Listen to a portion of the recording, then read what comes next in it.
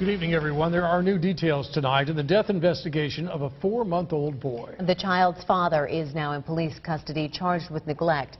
Ryan Smith is live tonight outside police headquarters. And Ryan, you've learned that he could face more charges? That's right. Police here in downtown Des Moines tell me that pending an autopsy result of 4-month-old Gabriel, his father, a 17-year-old, well, he could be on the hook for much more serious charges in his own son's death.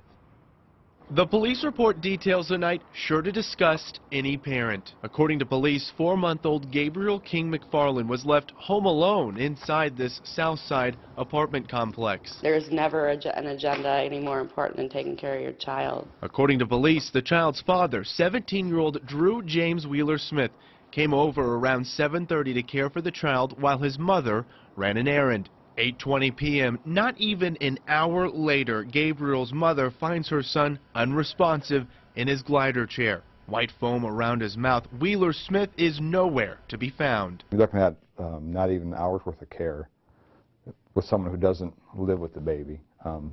It seems it's troubling, real troubling. KCCI has learned the tragedy hits close to home for a local family in Ankeny.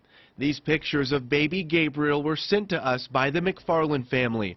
Heidi McFarland tells me her and her partner took Gabriel home from the hospital, the first step in what they had hoped would be a smooth adoption process. The couple says they were forced, though, to return Gabriel back to his birth mother just days prior to signing the final adoption papers. But after seeing last night's report, the McFarlands learned their journey to adopt baby Gabriel has come to a devastating end. The McFarlands were not able to go on camera and talk to us tonight, but say that they do want their story shared. So the family sent me this statement. It reads in part, "It took about 30 seconds to fall in love with him. Heidi and Rachel were the perfect parents, and any love, happiness, and security that Gabe had in his short life was given by them. Quote, they would have treasured him forever." Ryan Smith, thank you.